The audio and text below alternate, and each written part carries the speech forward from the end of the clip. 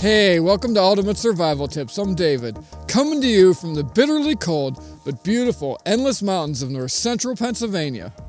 I'm glad you stopped by today because I'm going to try to help you put together a cold weather survival clothing kit so you can be more comfortable during any cold weather activity and stay alive if you're ever stuck outside for an extended period on the coldest of days. Stay tuned until the end for some bonus tips and links to the full list of gear that I'm going to show you in this video. Let's get started.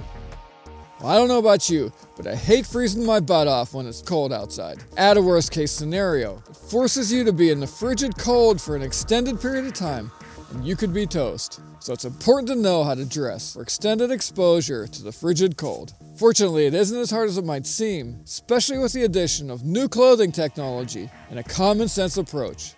Here's the way it works. Your body is a furnace that continually generates surplus heat, so all we need to do is use scalable layers of the right clothing to create a comfortable microclimate between your skin and outer layer, adding layers when you get cold and removing layers when you get too warm. Layer number 1, the sub-base layer, or underwear for short. I found a snug pair of briefs and a long sleeve or sleeveless top made of nylon or polyester that is breathable, dries quick, and pulls sweat away from your body works great. Where short sleeve shirts tend to bunch up, be uncomfortable under thermals. As far as brands go, Under Armour and Exofficio stuff has been durable and has worked well for me. And the cool thing is that they're great for year-round use, for travel, and for bug-out bags because they wash out easy, dry quick, and then can be reused without laundering. And both of these brands make great sub-base layer stuff for the ladies. Now here's a general warning for all the clothing that we're going to talk about.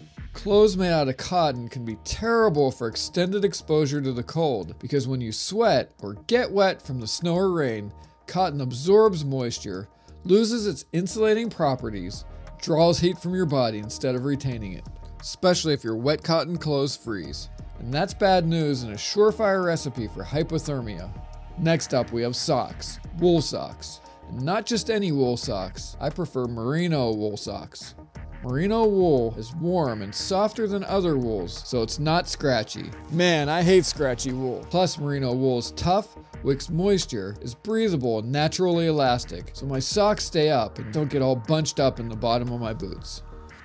Now layer number 2, the base layer. We used to call these long johns or thermals, but not anymore. So for your base layer, long sleeve top and bottoms made out of breathable, insulating polyester like my Polar Max base layer are lightweight, roomy, warm and comfortable.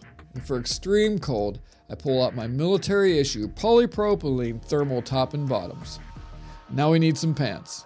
Durable water and wind repelling pants made of wool or at least 60% polyester work great. 511 or proper tactical pants really work well over your base layer, but for extreme cold it's hard to beat my military surplus winter wool trousers. Oh yeah, and don't forget your belt and multi-tool. Now here's a bonus tip. To add a tough, scalable, wind and waterproof outer shell for extreme weather protection, I recommend the Helly Hansen Impertech jacket and pants. Just make sure to size them large enough to fit over all your other winter clothing. Layer number 3, the core or insulating layer. Now for tops, I layer 2 100% poly fleece pullover shirts. I use a thinner one close to my body and then a thicker one on top. I prefer mine with quarter zippers in the front because they're helpful for regulating heat.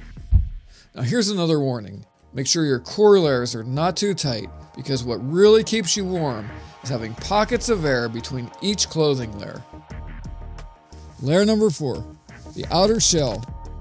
A tough, insulated, water, and wind-repelling jacket is what you need.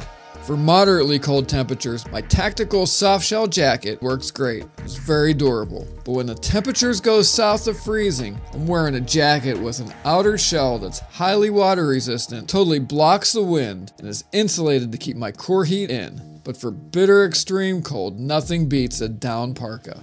And one more thing, a coat with a hood is absolutely essential. Now let's talk about feet, neck, head and hand protection. Now to keep your feet happy, I recommend comfortable, rugged, insulated, waterproof boots that are not super bulky. They need to keep your feet warm and dry and be able to stand up to hard extended wear if needed. My current favorite all-purpose winter boots are my Rocky men's Core hunting boots with 800 grams of Thinsulate. They're tough, warm, waterproof, and super comfortable to wear all day. But there's a lot of choices out there, so you have to try some boots on and find out what works best for you. Now around my neck, I usually wear a polyester buff headwear scarf as a base layer to wick moisture and add a layer of cold resistance. And then as an outer layer, I add a polyester neck warmer like my vintage turtle fur or a shemagh scarf wrap. Both are good options, but the shemagh is my favorite due to the many ways it can be wrapped and used for neck, face, and head protection. The downside is that the shemagh is made of cotton, so it'll be useless if it gets soaked like any other cotton wear. Next, you gotta cover your head. As a base layer for keeping the old noggin warm, I recommend a simple fleece watch cap in addition to your insulated coat hood.